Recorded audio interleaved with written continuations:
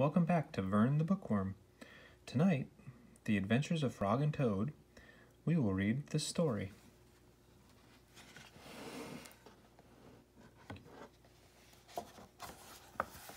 One day in summer, Frog was not feeling well. Toad said, "Frog, you are looking quite green." "But I always look green," said Frog. "I am a frog."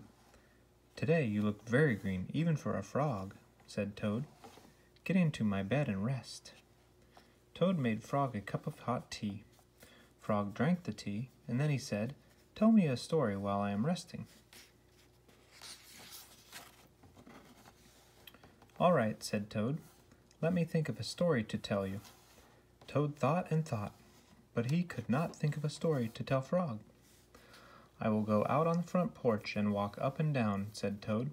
"Perhaps that will help me to think of a story." Toad walked up and down on the porch for a long time, but he could not think of a story to tell Frog.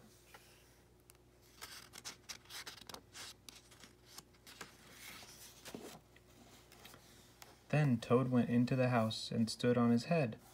"Why are you standing on your head?" asked Frog. "I hope that if I stand on my head, it will help me to think of a story," said Toad. Toad stood on his head for a long time, but he could not think of a story to tell Frog. Then Toad poured a glass of water over his head. "Why are you pouring water over your head?" asked Frog. "I hope that if I pour water over my head, it will help me to think of a story," said Toad.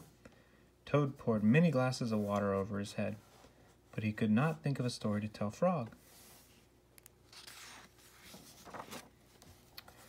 Then Toad began to bang his head against the wall. "Why are you banging your head against the wall?" asked Frog. "I hope that if I bang my head against the wall hard enough, it will help me to think of a story," said Toad. "I am feeling much better now, Toad," said Frog. "I do not think I need a story anymore." "Then you get out of bed and let me get into it," said Toad, "because now I feel terrible." Frog said, "Would you like me to tell you a story, Toad?" "Yes," said Toad, "if you know one." "Once upon a time," said Frog, "there were two good friends, a frog and a toad. The frog was not feeling well. He asked his friend the toad to tell him a story. The toad could not think of a story. He walked up and down on the porch, but he could not think of a story. He stood on his head, but he could not think of a story. He poured water over his head, but he could not think of a story. He banged his head against the wall. He still could not think of a story. Then the toad did not feel so well, and the frog was feeling better. So the toad went to bed, and the frog got up and told him a story. The end. "How is that, Toad?" said Frog, but Toad did not answer. He had fallen asleep.